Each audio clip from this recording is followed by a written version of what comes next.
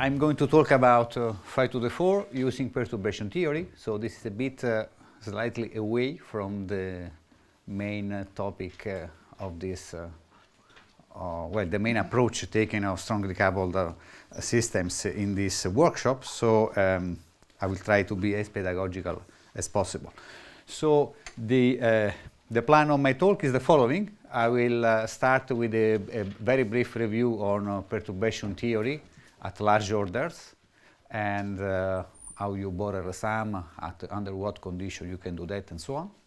I mean, as what we know, this is not clearly a very well-known subject. And then I will show how you can take a geometric picture to this problem, which is, so if you wish, this is a bit of a history. I will tell you just the basic facts known since decades, I would say. Then this geometric picture is something which I think came out more recently, and then this concept of exact perturbation theory very recently. And then based on this geometric approach, which we will never really need unless to have the grand picture, we'll just show how to do computations using computing loops in 5 to the 4 and then resumming,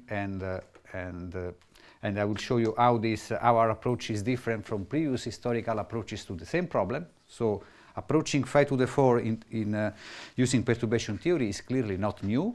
There is at least the epsilon expansion, which since decades, and also there is another approach at fixed dimension. So these are the historical approach. We will take another slightly different approach, and then finally I will show you with my laptop some results.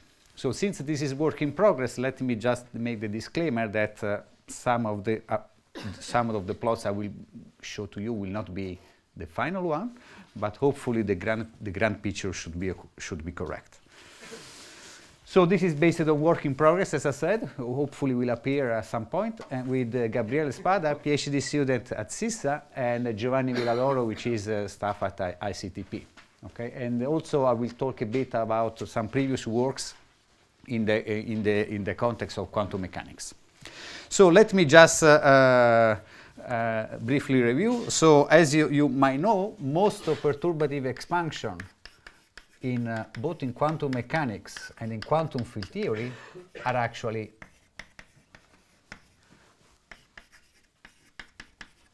have zero radius of convergence.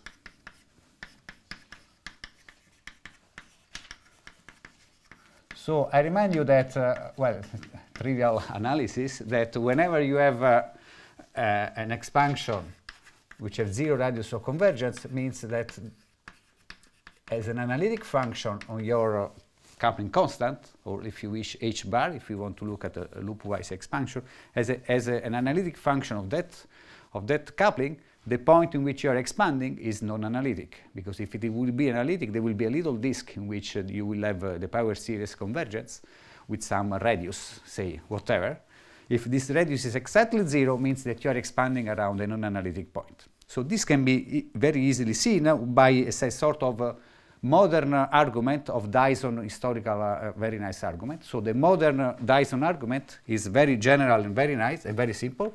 So take an arbitrary theory, so correlation function connected, or 1pi, whatever, connected correlation function in, say, configuration momentum space, doesn't matter. And here I want to emphasize the dependence on h bar. So this is going to be in an Euclidean version. This is a path integral on your field, e to the minus the action over h bar, and then with the insertion of your fields, phi 1 x1, phi n xn, right? So this is the standard textbook things that we know.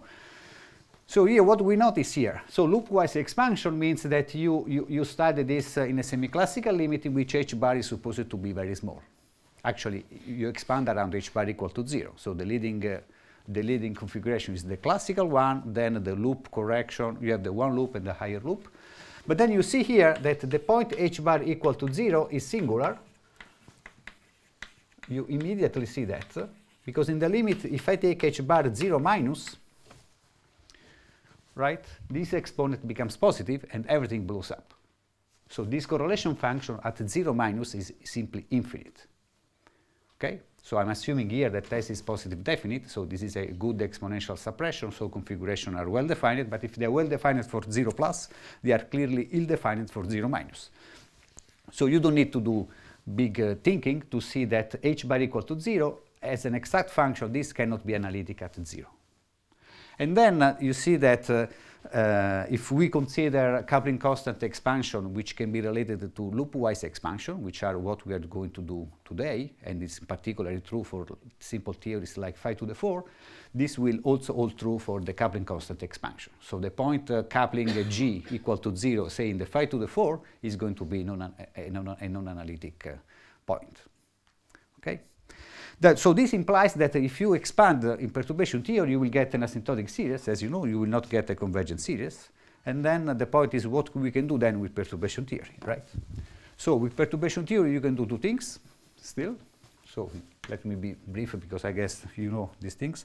So one thing that you know, so if I have a variable, say, z of g, I write z because I have in mind some sort of a partition function, but this can be any correlation function.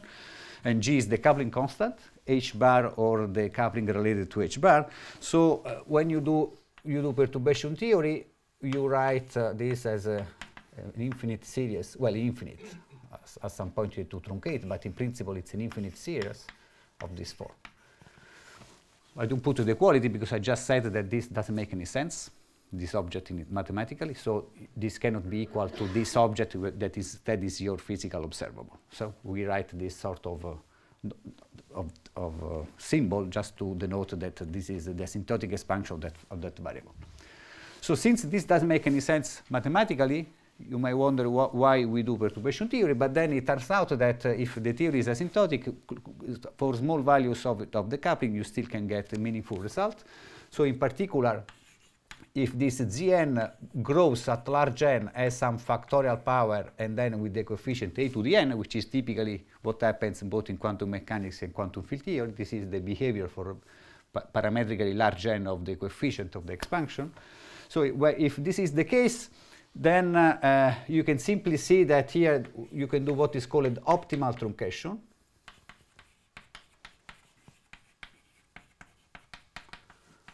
So you look at when at some point the Gn is so big that no matter when how big is G small, you will start to get worse and worse results. So if you do this with the trivial Stirling formula, you find that the n best is the value in which you should truncate here this sum. This is of the order 1 over the modulus of this A times G. So at given G, given a theory, there is the best number of loops, so to say, after which you shouldn't go on, because if you go on, it's becoming worse and worse. Clearly depends on the coupling. So you see when the coupling is very small, ordinary perturbation theory, n best is very large, which means that you can reliably use perturbation theory to many, many orders. So in QED, we will never worry about the asymptotic nature of the theory. We have to worry about other things, but okay. Couldn't, in principle, this whole thing break down even precautiously before you reach n best? Given that the function, given that you don't know what this function does, couldn't you cook up a function z of g, which starts disagreeing even for smaller, Everything is possible because this is no longer a mathematical precise. Well, I will argue now in a second that this is unlikely because this behavior will tell you how the Borel resummed form applies, but I tell you this is not a rigorous argument. So what you say can happen, although has not ever been seen as far as I know. So well, I mean, of course, if you have more and more particles, you have other combinatoric factors and things get even worse. Right? Yeah. I mean, the situation in a realistic theory is much more complicated, but the general picture is typically yeah. Okay. I mean, you see, in four-dimensional theories, there are many other problems. So whatever I'm saying applies to few systems, in particular to the phi to the 4. That's why I'm telling you. But if you go to, say, QCD or QED, we have other problems that I will briefly mention here. So there is a limited, at the moment, applicability of all these ideas to large orders. so renormalons and so on. So there are big issues here that. So I have in mind, you know, simple quantum field theory, simple system, low dimensions. Otherwise, we have other problems. So anyhow, this is what you can do, and then once you do that, you see that there is an intrinsic error, which is simply what is the tail of your truncated sum that you can also estimate, and then you will see that this goes like e to the minus 1 over a times g. So you see that there is an ambiguity. You will never be able to get a result as more accurate than this by the simple fact that, as you know, asymptotic series are not uniquely defined. If I have one asymptotic, they do not uniquely define a function. If I have an asymptotic series, there are an infinite number of functions that have the same asymptotic series. So this sort of ambiguity is related to this fact that you will never be able to have accurate description, okay, simply because of the asymptotic nature of the expansion. So the other things you can do is try to resum the function. As you know, this is also a possibility. So infinite sums, divergent sums can be given a meaning with analytic continuation and other means. So the best, the most powerful method to resum a series is the Borel one. So what you do essentially is the following. You define another function. So given that, I trivially define another function by simply dividing by the factorial my original coefficient. Okay, so it's a pretty of a silly thing. And then I can redefine a function which I call it zb of g, which is simply the Laplace transform of this bz.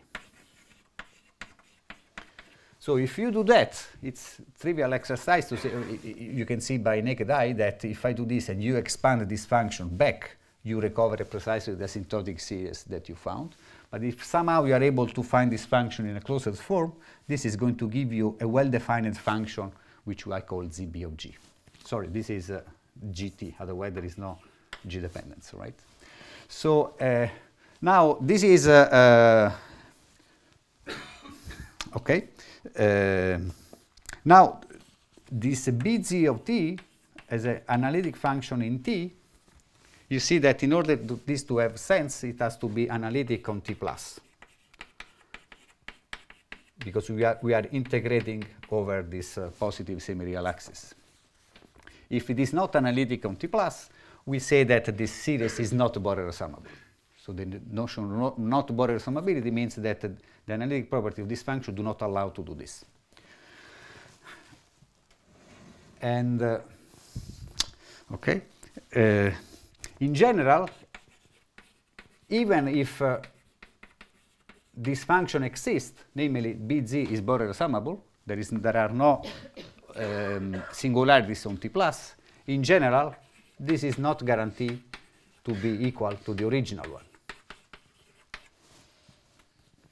Okay, I give you a very simple instance of this, which is in quantum mechanics. If you consider the supersymmetric double well, so this is an example of this simple fact, probably one of the simplest examples you can imagine, physically interesting. In quantum mechanics, if you consider the SUSY double well, so you might know that this is a famous model. It undergoes spontaneous symmetry breaking, dynamical spontaneous symmetry breaking, which means that the ground state energy is 0 as a function of the coupling, is 0 to all orders in perturbation theory. But then it actually non-zero non-perturbatively because of instantons.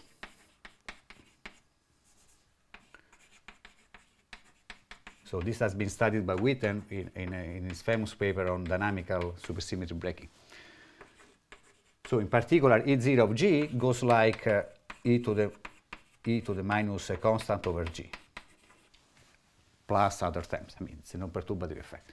So you see here that if I blindly consider Borel, 0 is a Borel summable. So this is a series in which I have all zeros, which means that Bz is 0, and then ZB is 0.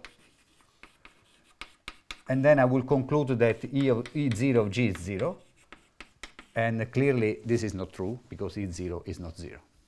So you see, I have a trivial Borel-summable function which does not reproduce the full result. So there are some analytic conditions that should be fulfilled. So whenever you have, you should know analytic properties of your observables under some assumption, then this becomes an identity. So you need to know some extra information in order to establish that this is true. And when this is true, we say that the function is your ZB is your observable Z is Borel-resummable to the exact result. So you have to add this to the exact result, meaning that not only you can Borel-resum your series, but actually you are not missing any non-perturbative effect. So this is what we are interested in, not really to Borel-summability in itself, but when we are ensured that Borel-summability gives the full result, with no other missing non-perturbative pieces around. Because if this is the case, what's the point to go to strong coupling? Okay? So so you might ask, okay, but this is not easy because we have to know the analytic properties, the exact analytic properties of your system, and this is typically a complicated question. I mean, we don't have an easy answer to that.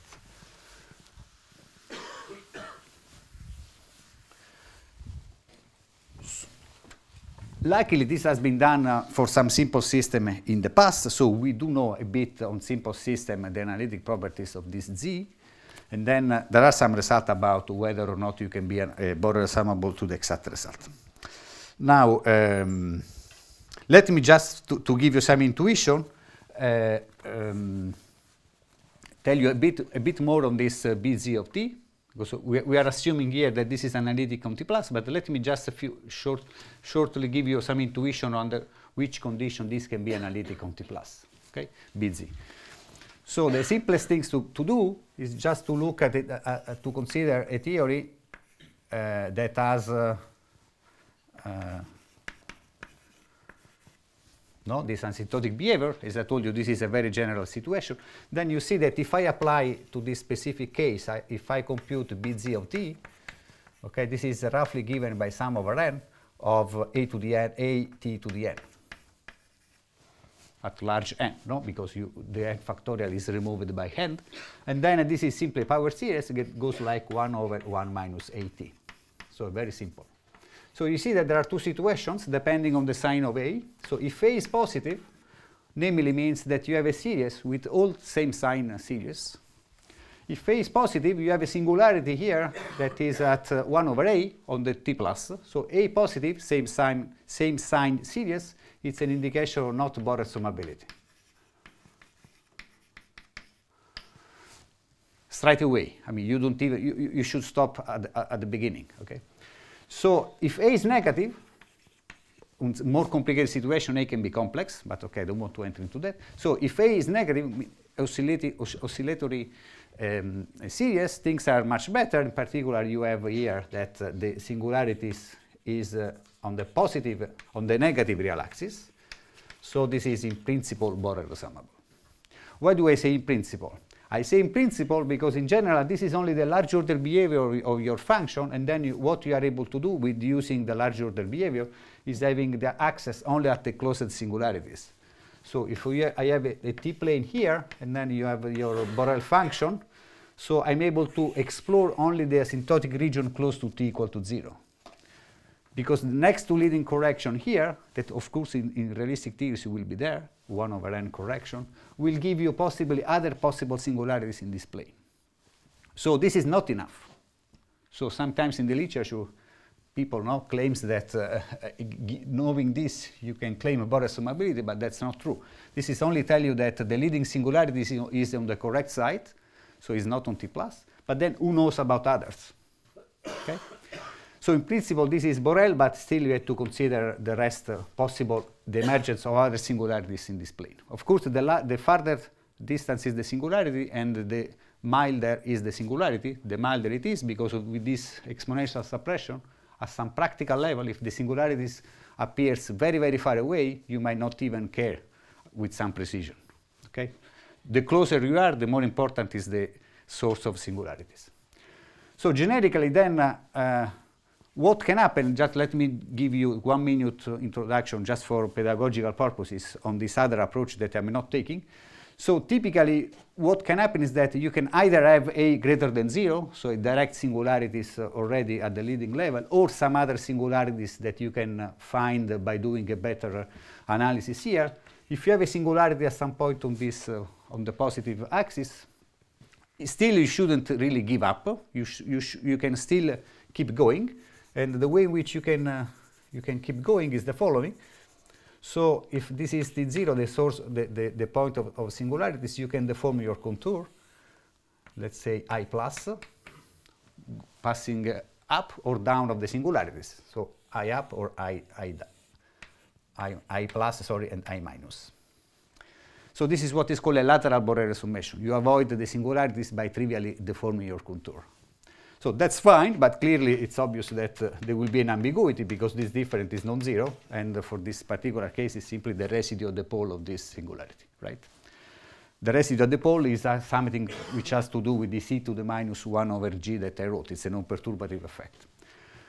So then what can you hope? A hope that you can have is that, okay, you do this, and then you have some ideas, because the sum is more or less is well defined, the difference is not. And then you hope that maybe if this singularity has to do with some non-perturbative correction, then I should add to my series another series, which is now the series around this non-perturbative correction. This will give me rise to it's another saddle point, if you wish, with its own perturbative series. And hopefully there will be another ambiguity there that will cancel this one. And then by playing, then there will be yet maybe another ambiguity at subleading level on this instanton, let's say instanton sector, that might require to add another one. And then you keep going with an infinite chain. And if this succeeds, you actually have reproduced a non-ambiguous result for your observable. So this goes under the name of resurgence. And it's a possibility to reconstruct using this, say, perturbation theory around multi-saddles your final exact result. So here I'm not taking this approach. But that itself only guarantees that you found some prescription order by order that's Borel resummable. You still do not know that. Yeah, there are many. Yes, yeah. There are many issues that I'm not. You see, I'm in a few minutes. I get rid of an entire. So there are many aspects that I cannot. Many which I simply do not know. I'm not an expert enough, and some I don't have time to review. This is still we are a bit far away from our. So just to tell you that there is this other approach. Okay. So. The ideal approach instead is when you have simply something which is Borel summable to begin with, no instanton contribution, just one series will give you the full result. So this is the goal. This is the dream, right? So in 75,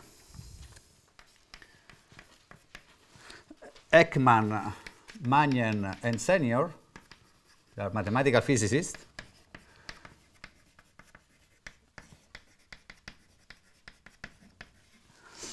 I have proved mathematically, axiomatically, that the 5 to the 4 theory, well, first of all, by building on some other work by Gleim and Jaffe and others, and Spencer, they have proved that this theory makes sense, namely exists at the non-perturbative level, which is usually we take it for granted, but it's not obvious. So there is a well-defined continuum limit. There is a continuum limit in the UV. There is a well-defined infrared limit, a large infinite volume. So this theory seems to make sense at infinite volume and at no cutoff. Not only the 5 to the 4, but also in 2 dimensions, but also in 3 dimensions. While they were not able to prove the existence of the 5 to the 4, and in fact, no, we believe that this theory doesn't exist if not for the free theory. So.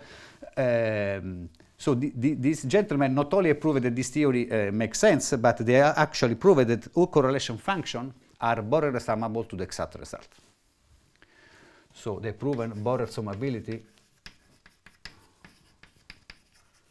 Borel summability, again, I always use in the sense of to the exact result, not on this technical sense of not analyticity. So they've proven that there are no instanton contributions. If you are able to do perturbation theory, you will find all the results.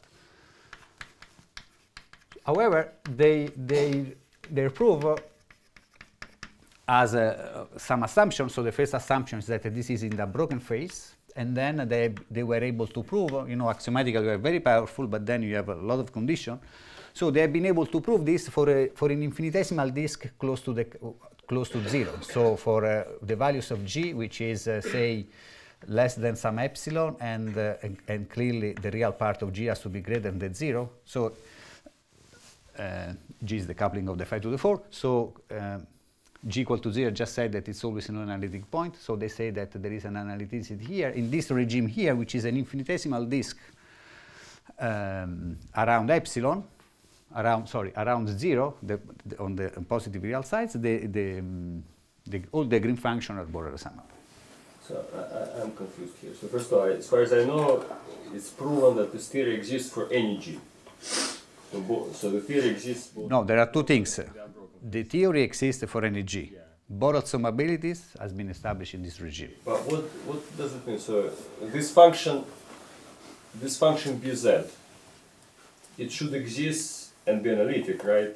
Even if you want to have Borel summability at any G, no matter how small, we first of all have to establish the existence of this function Bz. Yeah. Which they must have done. Yes, but they bypass the problem of B of Z, because there are conditions for which, you know, if I tell you what are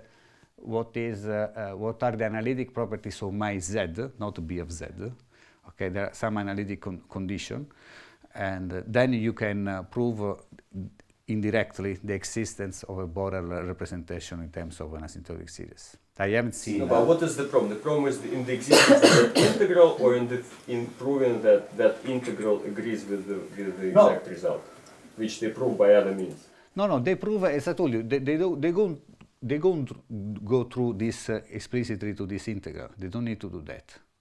So they prove that there are mathematical theorems that tells you that whenever a function has this asymptotic form series with some coefficient in a domain, provided that there are some analyticity properties of this function, okay, which is, well, I can tell you it's... Marco, perhaps I did not formulate the question correctly. Before you told us that what it means for function to be Borel summable. Now you are telling us a different phenomenon. For function to be Borel summable somewhere but not everywhere. This you did not explain. What does it mean for function to be Borel summable somewhere but not everywhere? No, I'm telling you what they proved.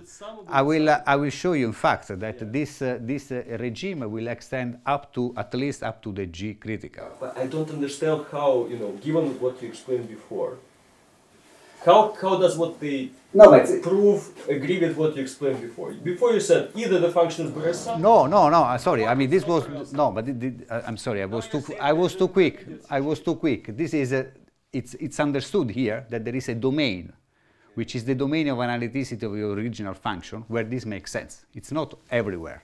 So you start with a theory that has this representation in some domain. So everything I said is always in a domain. It's not for any G. It's not the whole complex plane. This will be too much. There is always a domain behind in which I'm able to establish this. So this domain, perturbation theory, is typically a little disk close to the origin, because I'm simply exploring the function there. Nobody is able to know whether this function here, this asymptotic series, makes sense for large values of the coupling. So that's why it's always, whatever I said applies locally in a domain. But I repeat my question. Sorry, Marco. I don't understand. If I don't understand, means that probably other people don't understand.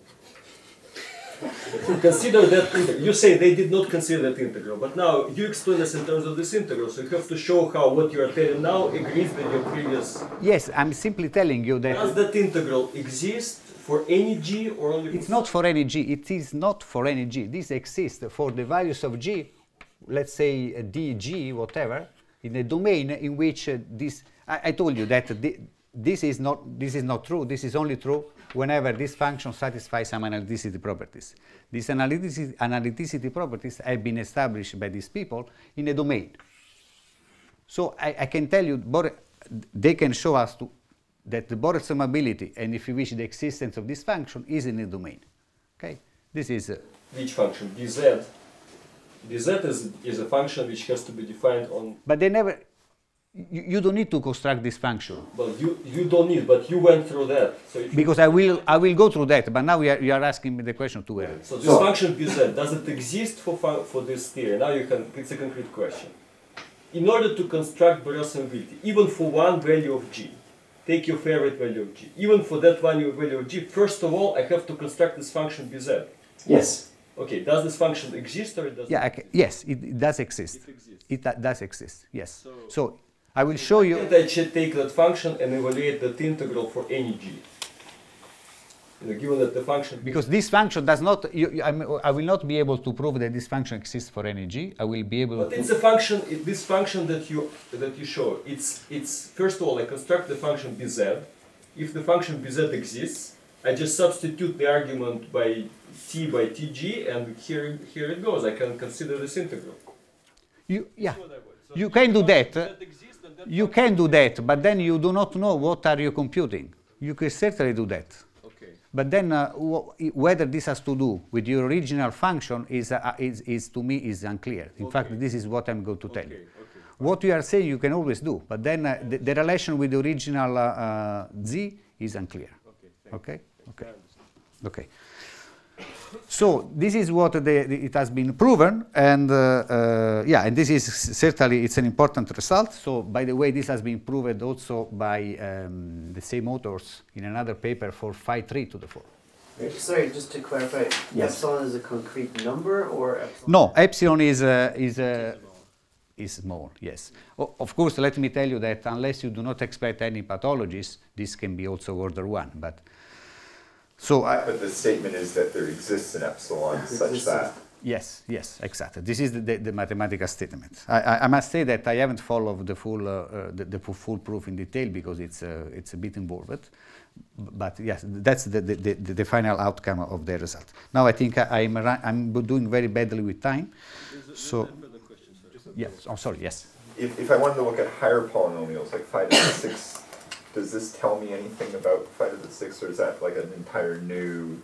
Okay, good. So in 3 dimensions, I think it's completely unknown what goes on, and I believe there is little hope that you have Borel summability. Also because the theory, doesn't really exist, if you wish, being started. With phi to the 6, yes, but yeah, with other phi not. But here in 2 dimensions, I believe they've been established that for polynomial, for a generic polynomial, that you can have a Borel summability. Okay, so sorry, maybe I'm slowing down too much. Let me now come to. So this is the end of the brief overview. Now let me go on the to the geometric picture. Hopefully, it will be quicker. So geometric picture is the following. So what is perturbation theory? Perturbation theory is essentially nothing else than a way of doing a saddle point approximation from a quantum field theory point of view, right? So that's what you do. You take a classical configuration and you expand. This is what we call perturbation theory. So then we should understand. So in general, given a system, there are many saddles. So I should consider all of them. So. And what does it mean that the theory is like the phi to the 4 is Borel resummable to the exact result with a single series? So when does it happen? So why? I mean, what is the relation between a perturbative contribution and the perturbative contribution? So this is clearly a fundamental outstanding question which we don't have in general an answer in realistic, say, gauge theories in 4 dimensions or things like that. But we can have a partial answer to simpler systems, in particular up to 2-dimensional systems. So here I don't have time to properly discuss this question. This was what we have been doing in our previous papers for the simplest cases of quantum mechanics and actually ordinary integrals. But I can give you just a bit of a feeling of what is the key point that will apply also for the phi to the 4. So the key point here can be understood by looking at ordinary integrals.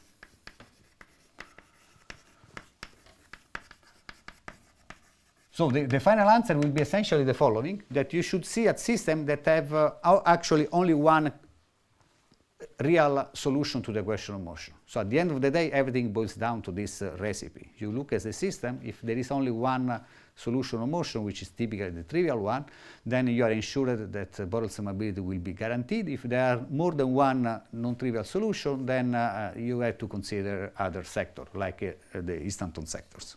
Okay? When I mean one solution with finite action. So with ordinary integrals, so the idea is essentially the following. Yeah? We can consider an ordinary integral, and I can show you that you can even bypass this analysis of analyticity that Magnin, Senor, and Ekman were doing, because there is a way in which you can hope that you can rewrite your correlation function directly in a Borel resummable way. So the only point, at some point in quantum field theory, that you had to do, that you had to assume the existence of this function, as Slava was saying, and this relies on the existence also of the theory. So this is something which will not be simple to prove. We have to rely on some other results, like the one by Ekman et al. So the idea is the following. If I have an ordinary integral, so z of g, now this is just an integral 1 over square root of g, integral minus infinity to plus infinity in dx. It's very simple, e to the minus. I'm trying to mimic with, this is the mimicking of our path integral. Now with the ordinary integrals, f has a good property, so this is convergent. So you see that, roughly speaking, you can do the following. I can so suppose that there is this f as one saddle point, which has zero action. Then you see that you can take, you can simply trivially change variables like this. Now I will be very sketchy because I don't have time to enter into the details here. So this integral essentially becomes an integral from -0 to infinity in the t of an integral. So let me exchange. Let me be cavalier in exchanging of the orders here. So you can rewrite this in the following way. Sorry, I mean this is e to the minus t, and then an integral here in dx delta f over g minus t. Okay, so simply nothing. I have added an integral and a delta function. Okay, now you can recognize that this looks like, so this is actually an identity, it's not really. So this is, I can somehow look at this as our gt. There is some sort of Jacobian bz. Yeah, there is. No, I mean the way in which I written, it's actually an identity. If you with a delta, if you substitute, there is a Jacobian. Yes. X not over t, so let's see how it's an identity. Yeah, the integral in t of this will give me back the original, right? Okay. So now again, I don't have time to enter into the details. So the point is that you can look, if this makes sense, you can look at this as just the Borel function. Because the idea is that if this z is Borel resummable, then you should have this parameterization here, and then by matching, so to say, this should be some Borel function. Oh, sorry. So when you change the order of integration, you have to assume like convergence, or right? Yeah. So this is a convergent, well-defined. There are some assumptions this f of x. Enough to change the integration. Yeah, you just have to exchange the integration. Yes. Again, I mean, I understand that there will be many things here, but I'm a bit far away from what I should. Yes, you can probably do this, okay? And then this is going to be the Borel function, and then you might ask, okay, let's see whether this has singularities. We say that the whole point in our language whether this function, well, first of all, it exists. In this case, it's very simple to see that it exists. It's a triviality, and then whether it is has singularities on t plus or not. And from here, you see that the apparent possible singularities on t plus can only arise when f prime is equal to 0, because when you take the Jacobian, the delta of f will give you f prime on the denominator. So if you are going to encounter another saddle point, you will get a problem. If not, fine. So essentially, if your contour from minus infinity to plus infinity, you only cross, say, 0, say x0 equal to 0, which is the only saddle point, and there are no others, then you will be guaranteed to be Borel resummable. So this will be then essentially, you will identify this as we did with the Borel resummable function, with the Borel transform function, and we will be guaranteed that there will be no singularities on T plus. And then here you see that since I simply manipulated my original function, I don't need to establish using Watson criteria and so on, so mathematical criterion that tells me that ZB is equal to Z. Because the series I'm considering are series already with an integral. It's not a generic series. And then I manipulate to rewrite it in this form. So if this is you do correctly, you automatically establish that ZG is equal to ZB of G. It's automatic. Okay? So this is telling you that whenever you take a saddle point approximation, you are careful enough that you don't cross more than one saddle point, then you are guaranteed that you are Borel summable to the exact result. Now, these things is actually true also for, yeah, okay. So let me show you, because this is now important, a given example, the ordinary integral. So the simplest instance of a case like this is actually our phi to the 4 dimensionally reduced to 0 dimension, which becomes this integral. Okay, if you which is phi 0 to the 4, right? So this object here you can show it's the simplest instance of asymptotic series. So it's when you expand the perturbation theory, it's asymptotic, but then you can Borel resum, and you will get the exact result, which you can get automatically from Mathematica. In this case, you see that there are 3 saddles, one at the origin, and 2 which are complex conjugate on the imaginary axis, which are purely imaginary at plus or minus I. So there are other saddle points, they are complex, they shouldn't care. You don't need to deform your integral to pass over all possible saddle points. That's not correct. Okay? There is a prescription to which saddle points you should consider. In this case, just the one at 0 is enough. You shouldn't deform your contour. Then there is another possibilities, prototypical possibilities, which is the broken phase, if you wish, where you take the mass terms to be negative.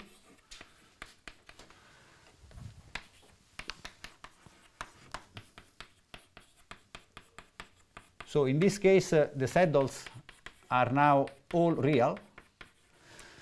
And now we are in troubles because our original integration crosses all of them. So my argument doesn't hold anymore, so I should deform the contour to make it regular. So here the situation now, I cannot enter into how to do this. This is a little instance of Picard-Lefschetz theory, so you have to deform this integration. And at the end of the day, it turns out that while here this result is given by a single series, you reproduce the exact result by one perturbative series around the origin. Here you should consider, you have to consider all 3 saddles. You have to deform the contour such that they will cross all 3 points in a particular way. And then at the end, this result will be written as some ZB0, so the Borel sum at 0 plus ZB1 plus ZB minus 1. Where now with a proper choice of signs, which is complicated, such that, I'm redefining this with all pluses. Okay? So in the ordinary way, you will say that this integral is not Borel resummable, but instead it's like a simple instance of resurgence. You have not Borel resummable, there will be an ambiguity that is cancelled by adding 2 other series. So it's a very simple instance of resurgence where with ordinary integrals, this trans series is very small. So you need 3 asymptotic series. Okay? So now the point of this geometric perspective that I was here is very nice because it can give you a perspective on how you could change the situation even for ordinary integrals to see that there is a way in which I can reproduce this result without invoking trans series, but just using one single perturbation theory. So the point is that the saddle points are always given by the function f, so whatever multiplied in the exponent which is weighted by g. This is the procedure. Here, if I would have had some other function f0 of x without a multiplication of g, still the saddle point will be given by f and not by this f0. f0 is a sort of a spectator. simply because I should consider it's a sort of a loop effect. It is not weighted by G, and the set dots are always given by F. So this is the key point here. This is the key observation here. So given this, you see that I can retake this Z minus situation, and I can deform in the following way. So I define a Z hat object, which is now a function of G and then an arbitrary variable G0, which is defined to be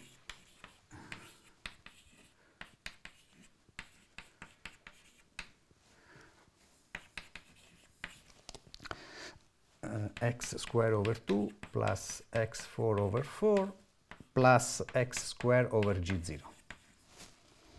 Okay, so this is in general for generic G and G0. This is another quantity, so it's not no longer equal to my original one. But for the specific value, I don't find the eraser. G0 equal to G. Oh, thanks.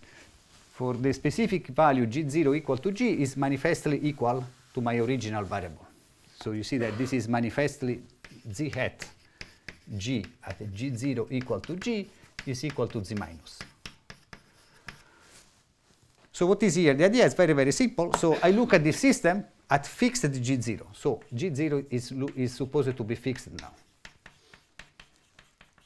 At fixed G0, this term is no longer tree-level, becomes quantum. And now here, despite my original problem was a double well, I went back to the case of the single, convex potential, because this is plus plus. So in other words, if I want to do semi-classical expansion of this object, Z hat, the only set dots that will contribute, I'm guaranteed that this is going to be x equal to 0. It's the only set dot. And then there will be, of course, a different perturbative expansion, because now I have another term with respect to the other one. Clearly, this is another object. So, but this is the crucial point. You do perturbation theory around only x equal to 0. You resum it with the Borel summability is guaranteed. You do the computation, and then eventually you reproduce exactly this. Okay? So you do this computation at generic G0, and then after you Borel resum, you get an expression which is valid for any G and G0. And then you set G0 is equal to G after Borel transforming. And after you do that, you reproduce exactly Z minus with a single perturbative series. No need of trans-series or nothing. Just by this little deformation. Okay? So, so this is the key point, what we call the exact perturbation theory, EPT.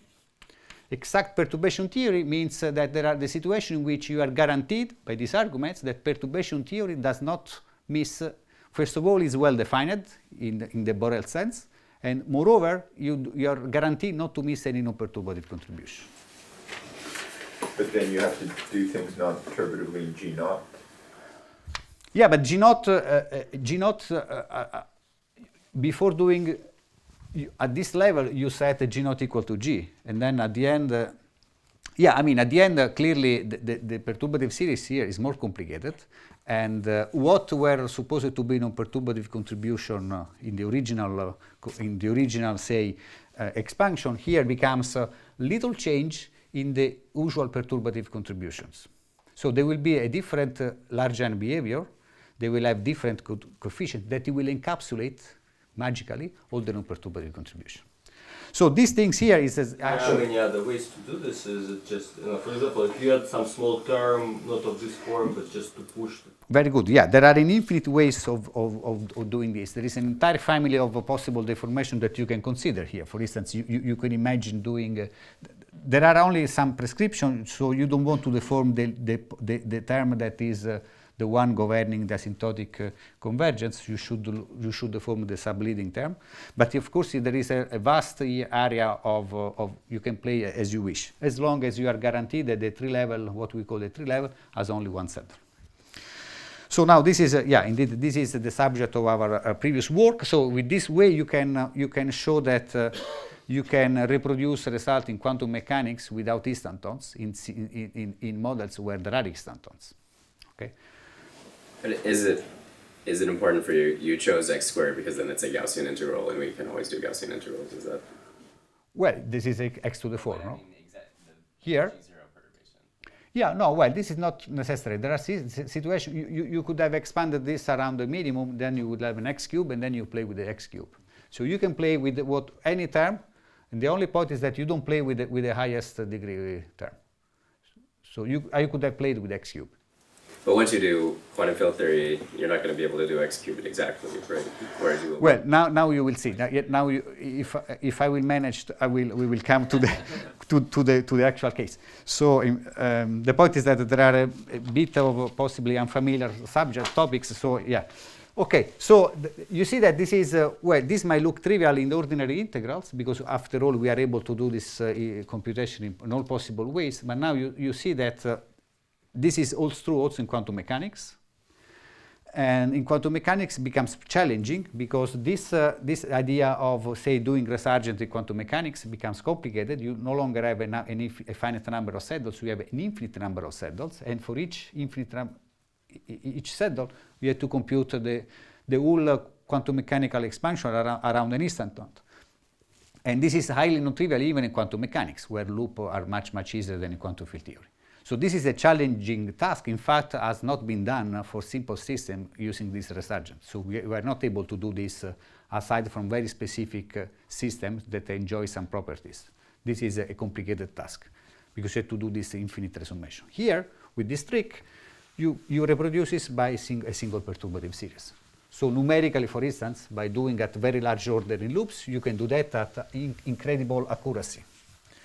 Okay, but I don't have time, and this is not the main point of my talk. So the main point of my talk is that having this picture in mind is very useful, because first of all it gives, if you wish, a more modern perspective on the original result by Ekman et al. So we understand this result using this trick that you can also extend in quantum field theory. Quantum field theory, as I said, you have now to assume the existence of this function because this is highly non-trivial. So assuming that this function exists, we understand this Borel summability by the simple fact that the action S of phi of the phi to the 4 theory, okay, does not have a non-trivial classical real solution for decoupling. So these are going to be our convention for this theory. These systems doesn't have a non-trivial classical solution with finite action. The only trivial solution being phi 0 equal to 0. Okay? So this guarantees, with our argument, that this Borel function exists, and at least you should have a Borel summability. The extension of this Borel summability should be the largest as possible. So G0, so as you know very well, this theory has an interesting phase structures. When G0 is big enough, there is a phase transition. So what we can say is that at least up to the phase transition point, G0 star, this should be Borel summable to the exact result. If you wish, as another twist, I mean, this was already Ekman et al. Result, but with this other point of view, you can at least establish that you should not, since this absence of solutions is true for any G, this should be at least true until this point. Now, at this point, correlation function becomes singular. Then you no longer know, so you can keep going, as Slava was saying. Here, once I construct the function, I can evaluate for any G. But then what I'm evaluating, it's something which is an open question actually for you. It's at the end of my talk. So I don't know what I'm evaluating, but I'm able to keep going at any arbitrary G. But mathematically speaking, I'm not sure I'm computing something physical. Okay, I will tell you, I will show you some plots on this. Okay, so I fear that I will not have time to discuss properly the previous approaches to the phi to the 4. So I will just sketch you this, and we can talk in private. So the previous approaches to the phi to the 4 using perturbation theory were based on the following ideas. So one is epsilon expansion, which I guess you know very well. I don't need to tell you nothing. The only point I want to tell you about epsilon expansion is that the Borel summability of the epsilon expansion is a conjecture. It's simply a conjecture because it's axiomatic theories. We don't have an understanding of whether these theories exist in epsilon dimension. There is only an analytic continuation involved. So axiomatic people were not able to study 4 minus epsilon theories. So we really don't know which is the mathematical meaning of these theories. So the nature of the epsilon expansion is conjectural Borel summable. So there are some empirical reasons to believe that this should be Borel summable to the exact result, but nobody knows. Certainly things seems to work. So if you do computation, you Borel sum the epsilon expansion, things seems to work to a good accuracy. So this is what people has been doing. You do these many loops, but remember that you should always Borel sum, in particular to reach 2 dimensions, because epsilon is equal to 2. So you really need a significant number of loops, and to do this, argue with some numerical approximation a Borel function which reproduces your perturbative approach. And then there is another one developed by Parisi, mainly by Parisi, Brezin, Saint-Justin, and Leguillot, which usually work at fixed d, so d equal to 2, or d equal to 3. Then you set up a sort of a Kalan-Simanzik equation, and in the particular scaling limit, you can define a beta function, where now there is no clearly sliding scale. We are in 2 dimensions, there are no logs, there is nothing, so it's a different beta function, so to say. It's simply how the coupling changes when you change the correlation length or the physical mass, and then you look for fixed point of this beta function, and once you find a fixed point, then you evaluate the critical exponents at the fixed point. So all these people, had a statistical approach. So the main goal of all this community was to find the critical exponent at the phase transition. And there are some results. The results are pretty poor in 2 dimensions because of various technical reasons. So this works pretty well in 3 dimensions. So before the bootstrap, they were competitive, almost competitive with until a few years ago with Monte Carlo analysis, the epsilon expansion and this fixed dimension. Now, of course, bootstrap took over, but in 3 dimensions works pretty well. In 2 dimensions, the accuracy is very, very poor. Okay. Okay, so this is the old approach. Now our approach is slightly different. So our approach is more closer to the one of Hamiltonian truncation. In fact, we were using deliberately the notation and convention of Slava and Lorenzo paper. So we take. So you see, this theory is one of the simplest quantum field theory you can imagine.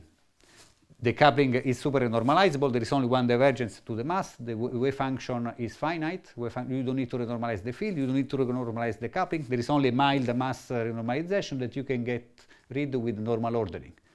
So it's almost a finite theories. One of the simplest non-integrable theories. Okay. So what we do is very simple. Is again in the spirit we compute the if you wish call it the free energy of or the vacuum energy. So the vacuum energy lambda is a function of G0. Okay, and then we compute the mass, the physical mass, defined as usual with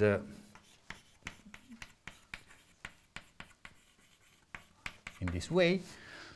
So we work in the Euclidean. So here this will be we will take an imaginary momentum here, but okay, so this physical mass, and then we will study the physical mass as a function of the bare parameters, and here we will take m0, we'll set the scale in which m0 is equal to 1.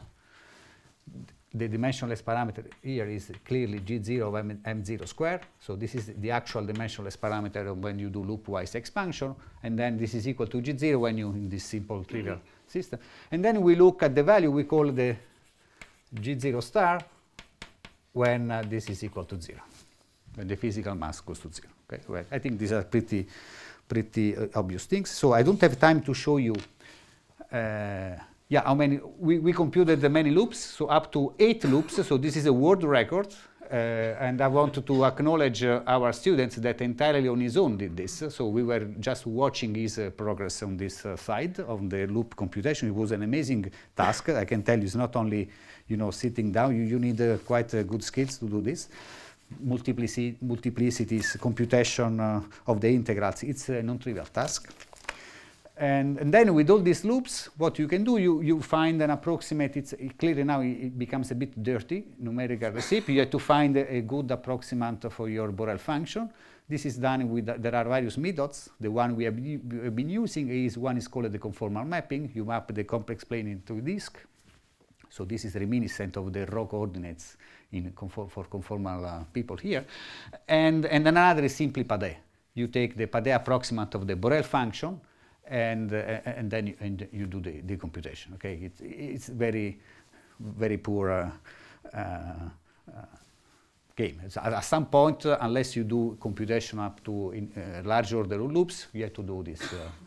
You have to do this. You have to go through these numerical steps. Now, if we can have, I will show you now the results. I'm sorry for being a bit late. So this is just an example of the diagrams that Gabriele computed, which is amazing. So the topology are so complicated. So these are some vacuum energy graph. This is some 2-point function graphs and 1-point function. We have to study. Now, unfortunately, because of lack of time, I couldn't also appreciate. Told you that with our perspective, we also have now. It's clear that even in the broken phase, the phi to the 4 theory should be Borel summable. So this is a bit of an extension of Ekman et al. Results, even in the broken phase. And there, using our technique with this deformation, you should get sensible results. Okay, so these are new territory. There was no results whatsoever in the literature. All these previous approaches were studying the unbroken phase. So I will show you some results also in the broken phase. In the broken phase, there are also other complications. In particular, you have to follow the tadpoles and things like that. So that's why we have been computing also this 1-point function. Okay, so let me show you the result. First in the unbroken phase, which are clearly and a bit more accurate. So this is just for fun. I show you what you do if you simply are dumb and you do blind perturbation theory, you get a meaningless result. Okay, this is up to G to the 8. And you clearly see that with asymptotic series, it would be completely crazy to do perturbation theory, a strong coupling. Okay, so this G is what I call it the G0. Okay, so yeah, that doesn't make any sense. Okay, so this is instead the vacuum energy computed with Borel resummation using this conformal mapping method. With IHES means asymptotic subtraction. So this is yet another refinement, but don't. Let's not worry about this. So these are the errors that we have. And again, the normalization here is the same also of Andreas' last talk. So the critical value, just to give you a number, is around 2.7, 2.8. Okay, so this is the... What does the error bar mean? The error bar is the error because, of course, there are errors in this when you do this numerical determination of the Borel function. So in fact, it's determining the error in these games is not trivial because it's error determination is not rigorous here. I should say that. So we try to be conservative because whenever you are not rigorous, you should be conservative, but you never know, right? So this is our best attempt to find a good error bar. It's a non-trivial issue here to find the error. So this is just to show you that optimal truncation works very well for reasonably good coupling. So since we have up to G to the 8, you see that you can explore up to relatively strong coupling. With this normalization, 0.4 is not so longer a weak coupling. Okay, and you see that optimal truncation works very well up to almost G 0.5. Then, of course, you go away because at that value, you are only considering the one term. Because you shouldn't rely on all other loops, right? So you should clearly stop. But it's nice to see that makes some sense. So this is now the mass. So this is the mass as, by the way, this is something important. So this is also related to probably Slava confusion at the beginning. So you see that, in fact, whenever I compute the vacuum energy, at least at this level of accuracy, I don't see nothing occurring beyond the phase transition. You see, I can keep going. This is infinite volume, of course. It's not finite volume. It's ordinary perturbation theory. Nothing seems, at this level of accuracy, everything seems to be continuous. I pass through the phase transition analytically, and I go to some other whatever. That's it. Okay, so this is the result. Similarly for the mass. So if I compute the mass, just I resum the mass and not some other powers, just the mass, that's what you get. You you start from 1, and then at some point there, which is more or less the one, we see that with the good accuracy we have the phase transition. Then you go negative. At some point, this function is analytic, doesn't care, just keep going. Okay. So that's what it is, but this is a very nice result. You see there is a very good agreement, actually an excellent agreement with the Hamiltonian truncation methods, although as you will see, our error bars are a bit larger. So here also, just to be completely honest, I want to say that whenever you resum m, I resummed m because if you wish, in back of my mind, I knew that the critical exponent in this theory is equal to 1. The critical exponent nu, okay, of the Ising. So, and this is why you resum m. If I didn't know that, then why m and not m squared, m cube, or even a fractional power, you wouldn't know what is the best choice. Okay, well, this is a zoom of the, sorry, I should have said this in a minute. So this is our result. This is the zoom close to the transition, and this is our best estimate for the transition. You see that our error bar is a bit larger, so it's compatible, I guess, with previous result. This is m or m squared you're plotting? This is m. This is m. I'm plotting m. And how do you know which sign? How do you know? Is the theory another function of m squared? Yeah. I simply take the square root of the series, and then I borrow some the square root of the series in m squared. Of course, I took when I know that at g equal to 0 has to be 1, so I took that branch. Yeah.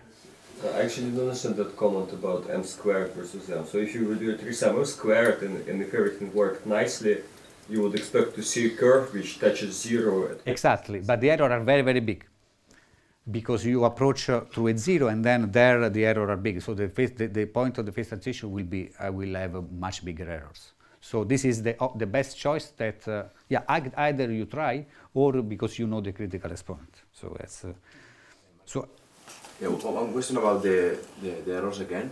So you are dominated by errors in the numerical calculation of higher loop integrals? No, yeah, good point. So, and such of the Borel function. Yeah, the error is dominated by the sensitivity to irrelevant parameters. So when you do this Borel summation, a good way to keep track of how good you are estimating the Borel function is to introduce parameters for which your actual physical variable should not depend, while the truncated one would depend, like some scheme dependence in ordinary perturbation theory.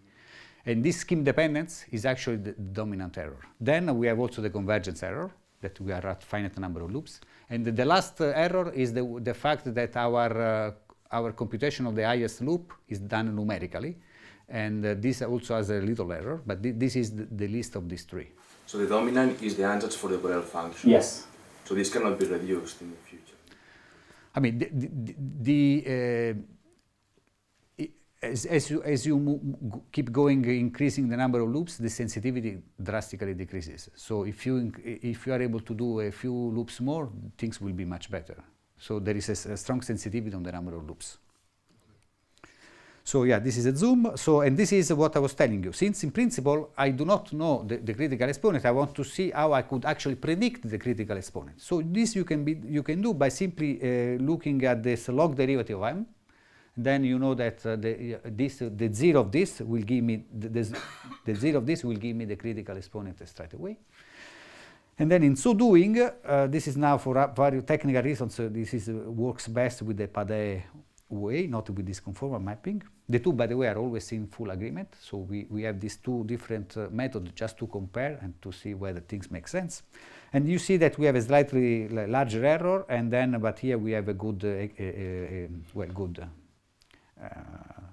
reasonably good estimate for the critical exponent nu. Okay, so again, this is optimal truncation on the mass. So you see now on the mass, things are not as good as the vacuum energy, but still optimal truncation somehow makes sense up to 0.3, but then, of course, then it doesn't make any sense. So this is now the broken phase. This is the vacuum energy in the broken phase. In the broken phase, again, here I'm using the normalization for which the phase transition will be very, very soon, so 0.25 around. And you see that I can keep going up to very large values and nothing changes. I mean, you have an analytic function apparently. So this is probably the most preliminary graph. I write very preliminary, which means that this is really preliminary. So the others more or less should be okay, but this is really can change in the future. Okay, so this is the value of the mass in the broken phase as a function of the coupling. So here, I mean, I will be happy to maybe to talk during the break with you. As you know, this mass shouldn't at some point even exist as a single particle states because of the decaying kink and kink that should happen that should happen here. This is the normalization of these people. So this in this normalization, if I'm not wrong, should happen around 1.5 or so. And apparently we don't see, the errors are big, but we don't see any, we don't understand here what's going on. So something should happen at those values of the coupling, but we don't have enough precision at this stage to see what's going on. But aside from that, this behavior here is in good agreement with this with this paper, and also with some work by Lorenzo and Slava on the broken phase. So now let me just end with the most, the juicy part, which are, I call it curious facts. So curious facts are the following. So you know that there is a Chang duality in this system. So this is one of the main motivations for us to study this quantum field theory, just to see if our ideas here made sense in quantum field theory. And Chang duality provides some sort of a check. So this is the vacuum energy. The blue line is the vacuum energy in the unbroken phase, which are now analytically continue up to even values here. So this is beyond the phase transition point, you see.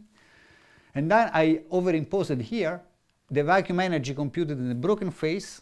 And in the broken phase, I actually compute two vacuum energies, because in the broken phase by Chang dualities, there are two branches. So there are two values of the coupling that gives rise to, that are dual to the same unbroken theory. Okay, there are two values of the coupling. One is weakly coupled, when the other is strongly coupled, and this is the green line here. And the one is the, sorry, this is the red line here, and the other is strongly coupled with a coupling that goes like the unbroken phase, which is this red line. Now, if this function here should have nothing to do with the actual physical observable, I do not understand why these three overlap. So you see that the fact that these three overlap seems like to say that my vacuum energy computed in the unbroken phase analytically continued beyond G star still is capturing the actual vacuum energy in the broken phase. But these functions, they should agree at least at the critical coupling, and once they agree there, they will necessarily agree also in some region around this coupling. Yeah, that's a good point. This is in fact a possible explanation, if true, which is in fact a possible explanation, would require a better precision to see whether this, with this precision we have at the moment, this is not enough to see whether. And also this is, maybe this is due to the Ising duality, maybe this is also can be understood. So this is the last, I would say curious fact, but now. So this is now a bit of a different variable. So here this is the coupling, I forgot to write. So this is the mass, okay, the mass of the single particle state as a function of the coupling. Now this is the coupling in the broken phase normalized as in this paper.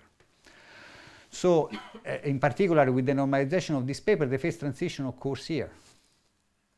We are talking about the broken phase here. And these are the points which we stole from this paper, which are the Hamiltonian truncation results without the error. I mean, we didn't steal the error, but the error, I think, with the error bar will reach this point, okay? This particular one. And here there will also, so there will be some error bar in these points that unfortunately we didn't get at this stage. This black line is the kink mass, the semi-classical kink mass that for reasons that is not totally clear seems to be in very good agreement even at value of the coupling, which it shouldn't because it's strongly coupled here, right? So and here this is the curious fact that this is the mass. The mass I showed you before in the broken phase analytically continued, evaluated for values of the coupling which are beyond the transition, and then rescaled in terms of the broken variable. So you see that the two seems to give the correct result, and not only that, but it seems that you get back, you see from here the transition. So this is in the dual coupling, so you should see this in reverse. So this is stronger and stronger in terms of the unbroken phase, and you see the error in fact increases. But you see that the trend is that this mass function seems to reproduce, once you go beyond the G star, the kink mass.